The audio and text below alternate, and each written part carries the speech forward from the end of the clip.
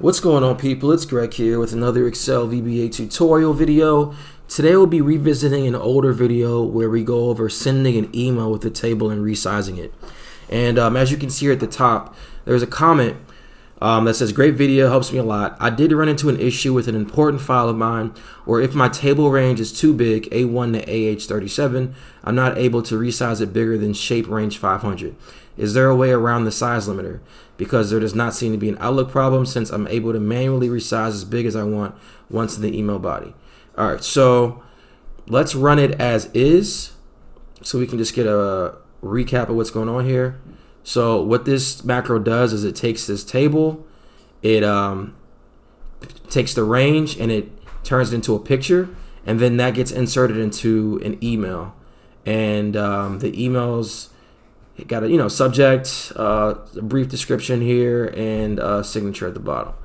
And what we want to do is, what this person's having an issue is they've got a range that goes from A1 to AH37. So let's go ahead and emulate that.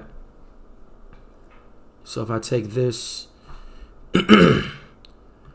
let's take this down to 37 first. All right, so 37, oops. And then we're going to take it over to AH. Yikes, sorry about that, y'all. Give me 1 second.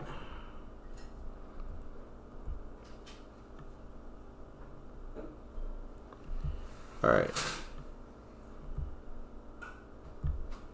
So we're going all the way over to AH. And let's see what happens. We're going to change this range, and let's go ahead and revamp this. Let's make this dynamic. So let's add a couple of variables. We're going to have our row count.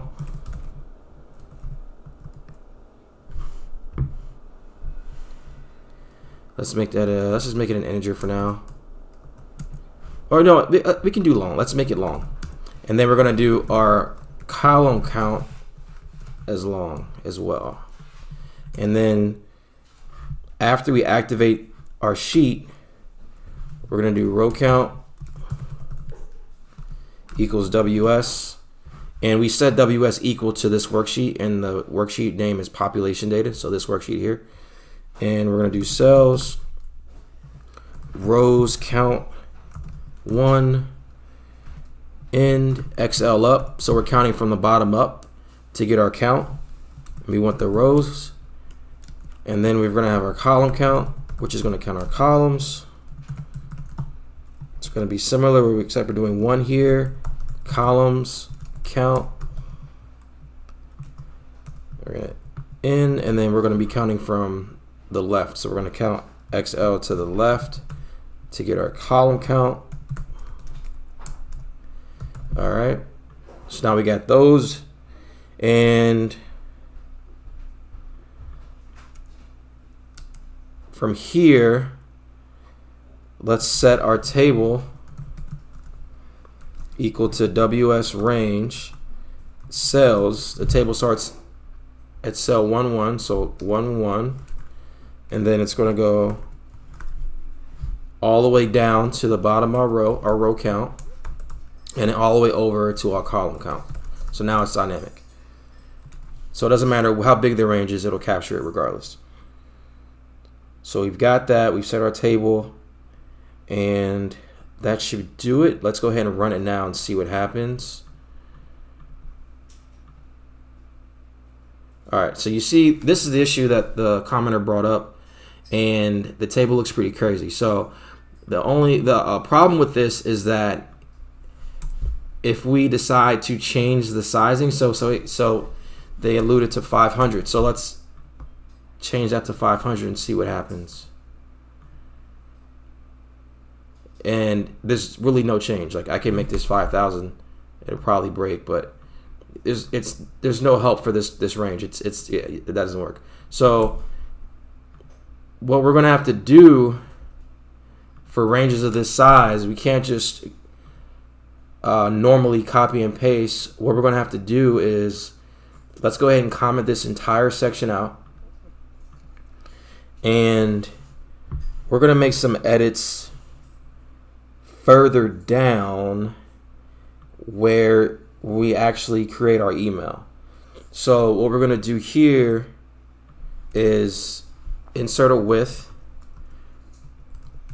wordDoc, inline shapes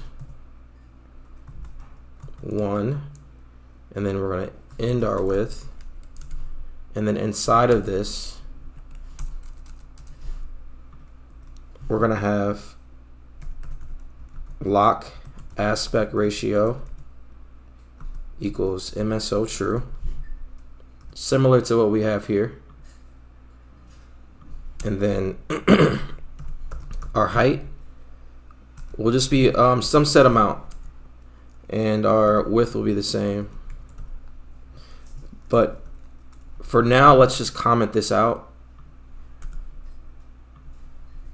and see what happens when we run it with this minor change. So we've got the same issue here, right? But now let's make the width 500. Oops. Save that. Run it again. Okay, it's gotten a little bigger. Okay, so that's the width. Let's make it 5,000. Let's see what happens. So we save that, and let's close out Outlook just real quick. I got a lot of windows open now.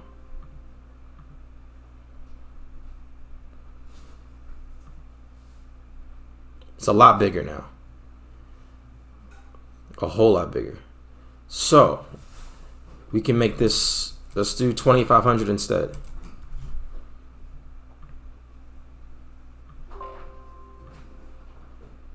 Save it, run it,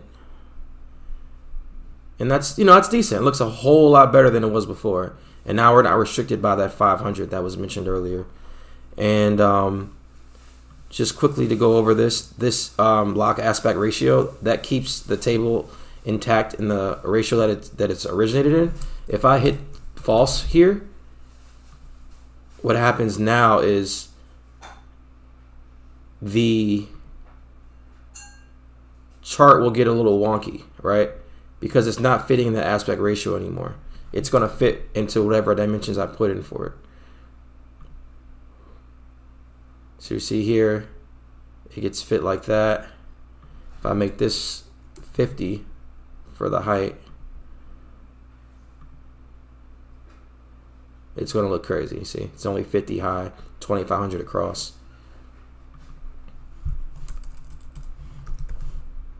But yeah, let's take that out again, save it. So what we did here was we changed our, we had a static range and now we made it dynamic. And then we also got around the size limit by altering the size within our email body. And yeah, that's all I have for today. Thank you so much for watching. Make sure to like, comment, subscribe. Have a good one.